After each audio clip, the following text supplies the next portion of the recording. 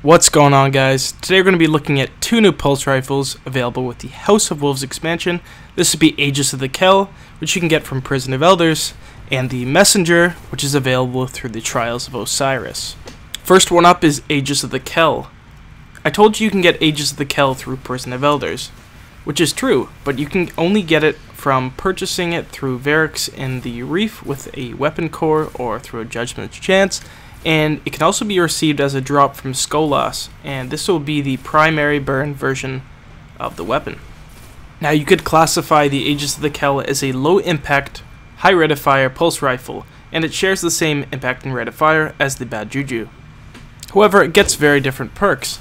The first perk it gets is Rangefinder, and this increases the range of your weapon when you are aiming down the sights. This is definitely an awesome perk for pulse rifles, as you're going to be wanting to compete at longer ranges inside of the Crucible and also in PvE. In the middle tree, it gets three great options. The first one being Extended Mag, where it'll bring your mag size from 21 to 30. The second perk is called Fitted Stock, and this will increase the base stability of the Aegis of the Kell. And the last one is called Flared Magwell, and this will actually max out its reload speed. The last perk is actually random, and here are your options. There are 6 options, and they are all Fallen related.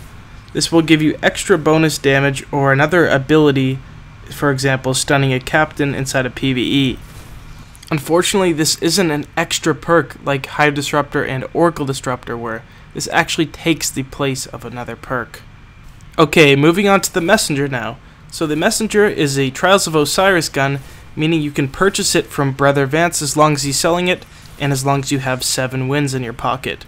But it can also be received as an Adept version, which is a primary burn version from the Lighthouse, after going flawless 9 wins and 0 losses. The Messenger belongs to the highest impact, lowest rate of fire archetype. It's got more impact than the Red Death, but obviously that comes with the consequence of a low rate of fire.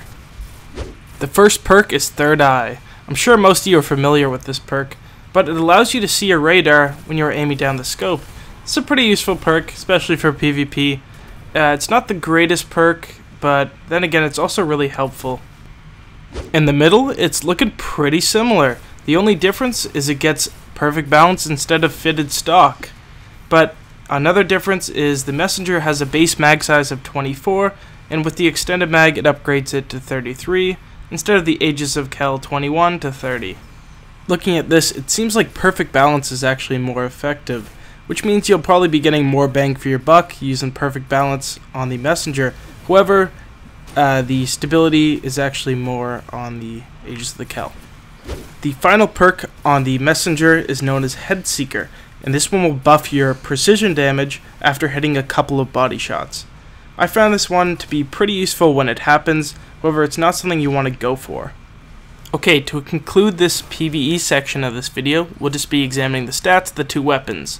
So the Aegis is actually weaker in every section except for DPS, and this is because it requires you to land more headshots than the Messenger in a more rapid succession. The bottom line is the Aegis of the Kell will do more DPS. But the thing is, with the Messenger, you have more time to make every shot count, and this will make it so your DPS will generally be higher. And it's not too far off anyways, even with maximum DPS on both of these weapons. Okay, so let's talk about both of these weapons inside of the Crucible now. Well, what's there to talk about? We've already covered what these weapons do, and those things should probably be applied in the Crucible as well, except for the Aegis of the Kell special Fallen theme perk.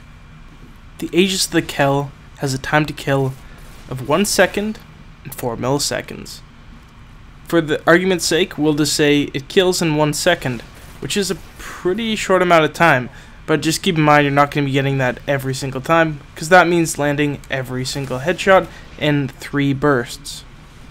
The Messenger, with its incredibly high impact, manages to kill in 2 bursts if you land all of the shots to the head, or almost all of the shots to the head. Just like the Aegis of the Kell, the Messenger also manages to kill in around 1 second.